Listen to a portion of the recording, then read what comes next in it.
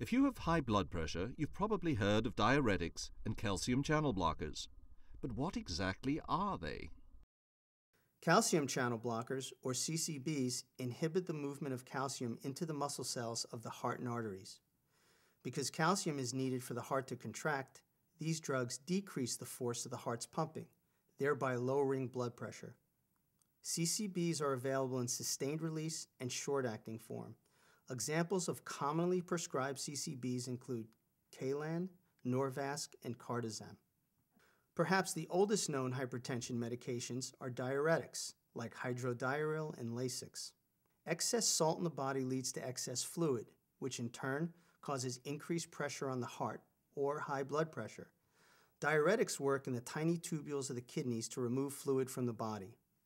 It's vital to take these drugs exactly the way your physician prescribes them.